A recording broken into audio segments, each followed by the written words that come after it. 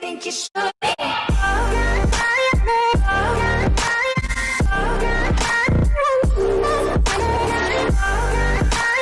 What is going on YouTube? Hayden back with another brand new Crypto TV episode.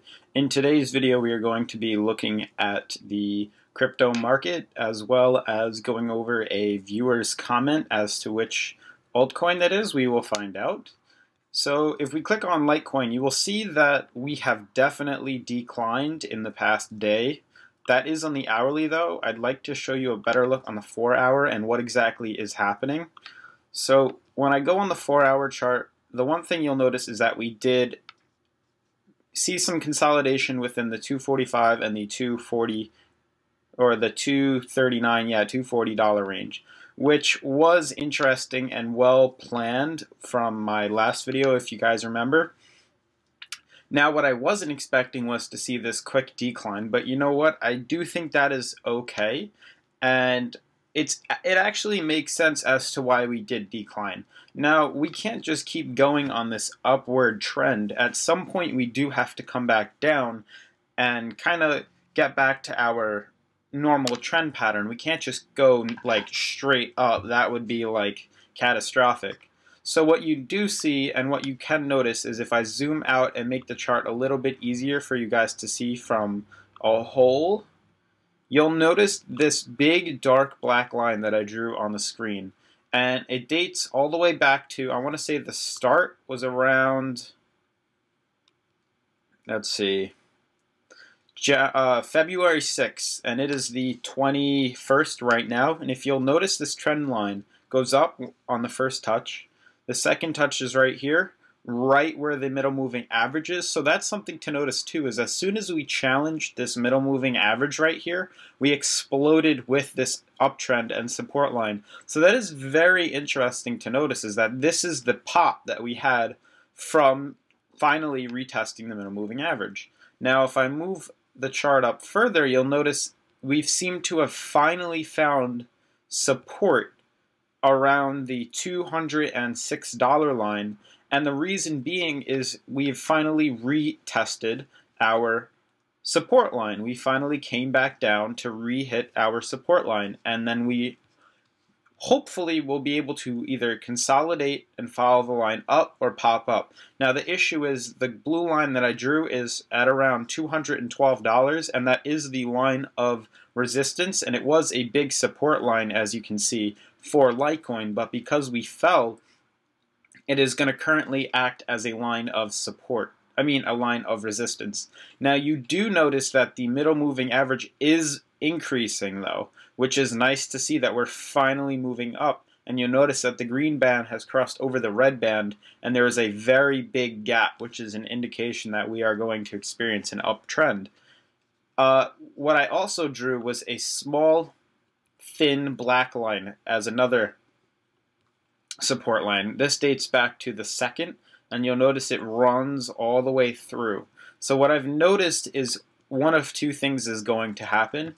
Either Litecoin is going to stay strong and bounce off this support line and hopefully break through the 212 range and then retest, or we're going to fall farther, retest the middle moving average, and use the 193, this lower line, this lower black line, as a line of support.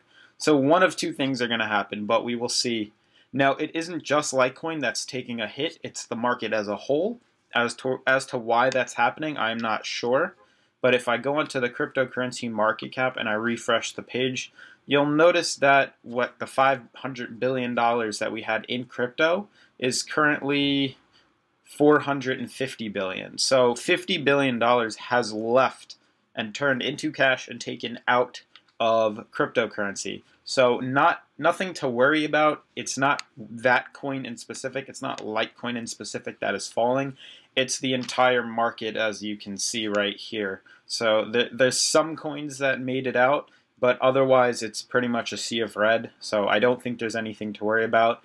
And at the path Litecoin was going, it needed to come back down and just find some support after this run. But we did build a lot of consolidation, which will hopefully help Litecoin in the long term. That it's going to look at this as an area of support when we finally break above. But what I do notice is this is a very steep uptrend, and literally by the end of February, we should be almost at around 260, almost at around 288 by the end of February. So definitely the end of February into March, we will hopefully see some positive movement in Litecoin. As for Bitcoin, you'll notice that the uptrend that we were running on has finally declined, and what Bitcoin seems to be doing is it's looking for the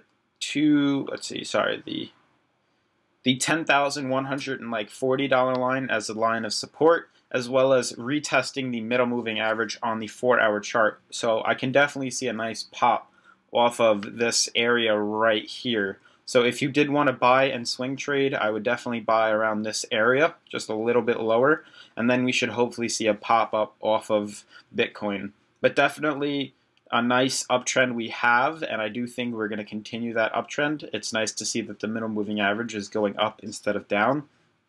Same thing for Litecoin. As for Ethereum, kind of doing its own thing right now. Could not break this downtrend that it kind of made for itself.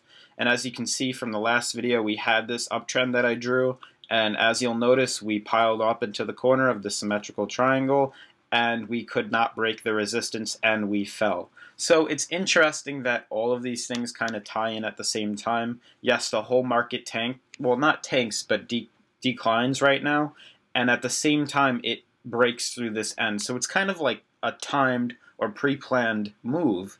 If you read charts, you'd expect some type of thing to happen, either pop upwards and we can see a bunch of greens on the chart, or a pop downwards and we see a bunch of reds. And as you can see, we pop downwards, and that's basically what happened.